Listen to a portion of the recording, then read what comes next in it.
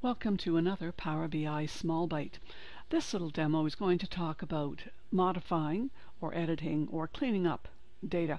If you'll notice, I have the data table here, and phone number has a period between the different sections. I want to replace that.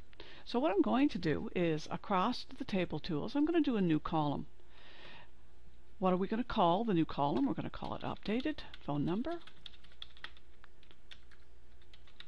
And it is going to equal. Now what we are going to do is a term or a function called substitute.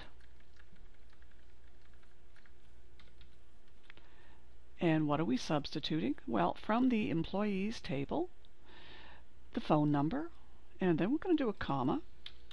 Now in double quotes, we want to replace the period, comma, with the hyphen.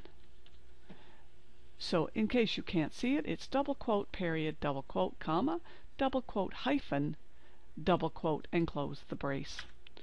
We're going to press enter, and there is our updated phone number, and we can remove this one from our data model. That's how very easy it is. If you've liked this video, make sure you hit the like button down below and subscribe.